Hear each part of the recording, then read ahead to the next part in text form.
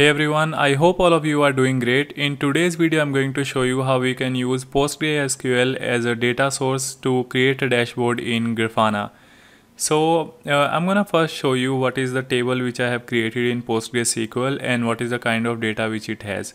Okay, so right now I'm on CentOS 7 where I have installed PostgreSQL and I have created a database which is called DemoDB. So I'm gonna connect to that by using PSQL and saying DemoDB. Okay, so now we are connected to DemoDB and I'm gonna show you a table name which is called CPU. So I'm gonna show you data which is available in that table name. Okay, so if you see, this is the type of data which we have. So we have two column.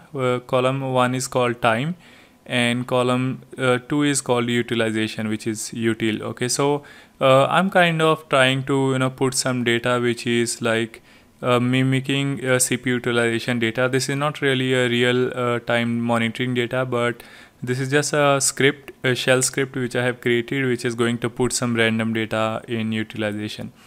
Okay, now one thing which you notice here is time here I'm putting in epoch format. Okay, so you can put in timestamp format, that is fine as well, or if you want to put it in epoch format, that is fine as well. Okay, so I'm gonna exit from here and then let me exit from here and show you what is the script which I'm using. Okay, so I have created this script which is called load data.sh, and if you see, this is the code which is written in the script.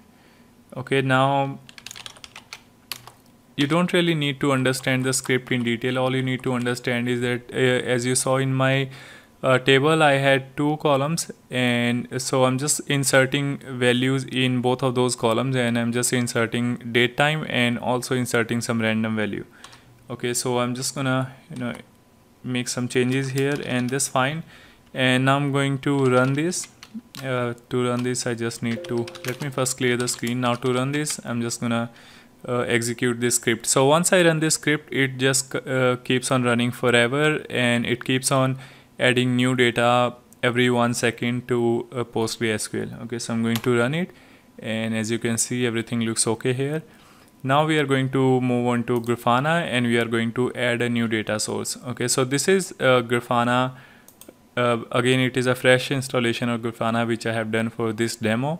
And now I'm gonna click on add data source, and then in the add data source we are going to move on to PostgreSQL. So this is the one where we need to go to and click on select.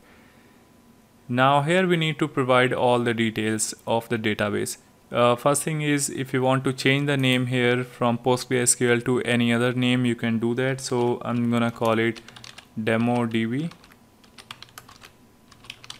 PSQL. Okay, so you need to provide your host name and also port, which is 5432, which is the default one. So here my host name is itpanther01 and port is 5432, which is fine. And database, as I told you, database name is DemoDB and username is Postgres and password is my password, which I have put here. And SSL mode, if you are if you don't know anything about SSL, you can just click on disable, just disable SSL mode. Okay, if you're already aware of SSL mode, in that case you can put that detail. Now I'm just gonna keep disable here, and after that you also need to provide version, which is the PostgreSQL version which you are on. Now in order to see PSQL version or PostgreSQL version, what you can do is, I'm just gonna stop this for a moment, and you can write PSQL-v and it is going to give you the version. Now you can see we are on PostgreSQL 10.x. so in that case I'm just gonna select version 10. Okay, that's it. Now everything looks okay, and we can click on save and test to see if it is connecting. Okay, it is saying database connection is okay, which means now we have been successfully able to connect to our data source. Now click on back. We can now go on and start creating our dashboard. So I'm just gonna go to add new panel, and here we need to select the data source. By default here I only have one data source, so that's why it is already being selected as default data source.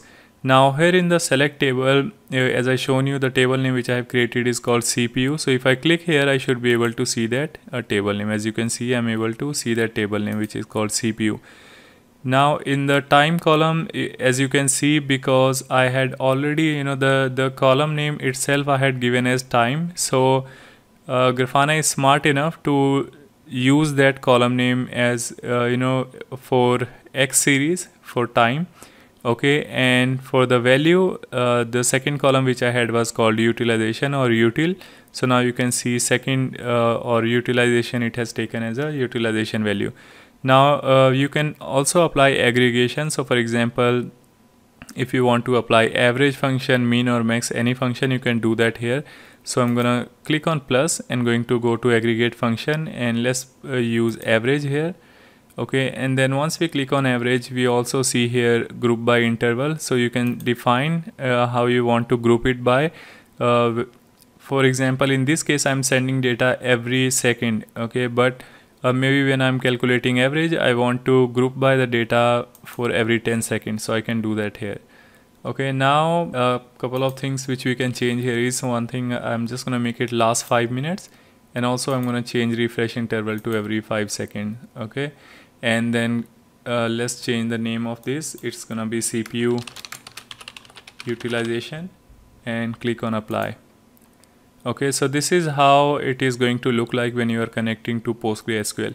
Again, the data, don't go on the data, because data which I have is just a dummy data, but this is how basically you connect to any PostgreSQL data source and start creating any visualization.